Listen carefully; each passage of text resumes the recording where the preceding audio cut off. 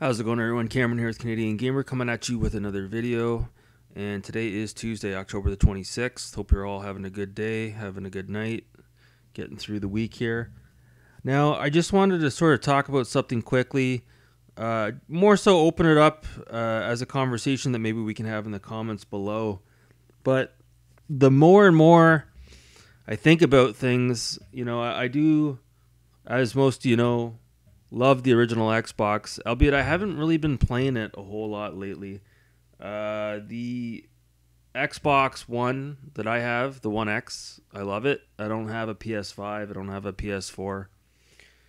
Now, I want to specifically talk about the sweet spot of gaming. So, I just find lately, I've been finding a lot more games out in the wild that I had not even heard about before for the 7th gen.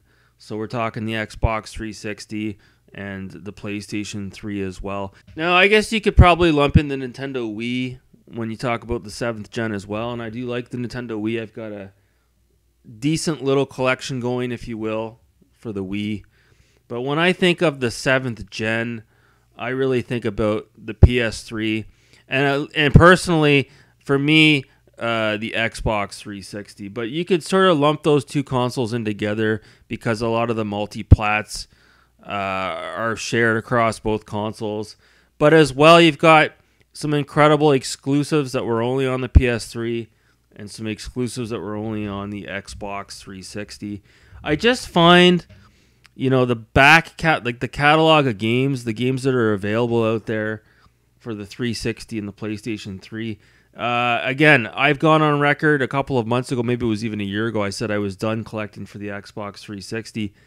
But it seems like every time I go out to a thrift store, or I'm looking at my Twitter feed, or I'm talking to someone in the comment section, I'm finding out about all these games that I didn't even bother to really look into with regards to the PlayStation 3 and the Xbox 360. Like the 360, I'm looking at my collection here as an example, and you've got the enhanced version of Gun, Red Dead Redemption, Bully, LA Noire, Grand Theft Auto 5, Max Payne 3, Fallout 3, Fallout New Vegas. Man, there's so many good games. You got the Dark Souls series, Halo, Gears of War, Quake 4, Mafia 2, Test Drive Unlimited 2, PGR 4. Oh my god. Max Payne 3. It's pretty intense. It's pretty crazy. So many good games. And then you're looking at the PlayStation 3. You've got MotorStorm. You got Beyond Two Souls, Last of Us, the Uncharted series, God of War. There's so many good games to choose from on the PlayStation 3. And I don't have a large PlayStation 3 collection. I'm still collecting for it.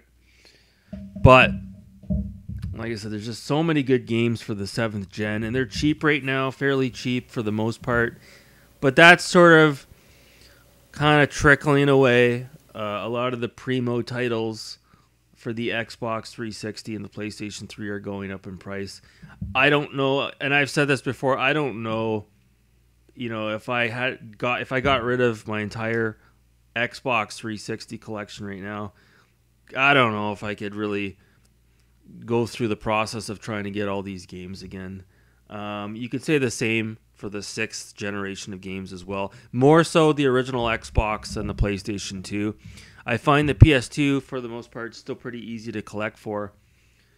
But the original Xbox, I'm starting to find it's more difficult. When you go into the thrift stores now, I'm not seeing as many original Xbox games. I think a lot of collectors are starting to latch on to the original Xbox.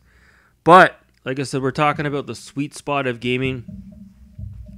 And the more I think about it, the more it might have been the 7th gen. I just can't get over the quality of titles during that period of time from around 2005 up until around 2012, 2013. The quality of games, let's just face the facts. There were way more better games for the PlayStation 3 and the Xbox 360 than there was for the PS4 and the Xbox One. If you want to disagree, go ahead. And we don't even have to talk about the current gen consoles because there are no good games, hardly any at all. So yeah, I don't know. I'm just, like I said, really like the original Xbox. Loved the PlayStation 2. Really loved the Xbox 360 and the PlayStation 3 as well. The catalog of games, I just I don't think it was really at that level during the PS4 and the Xbox One era, and it's certainly not at that level now in the generation that we're in. So, what do you guys think about the sweet spot of gaming? Do you think it was the 7th gen? Do you think that was the peak? I think that was the peak, to be honest with you. I can't go too far back when I think about the SNES. And yes, I do like the Genesis. But those games, while they're great in their own sort of way, I find the 7th gen is where we really started to see the evolution of gaming.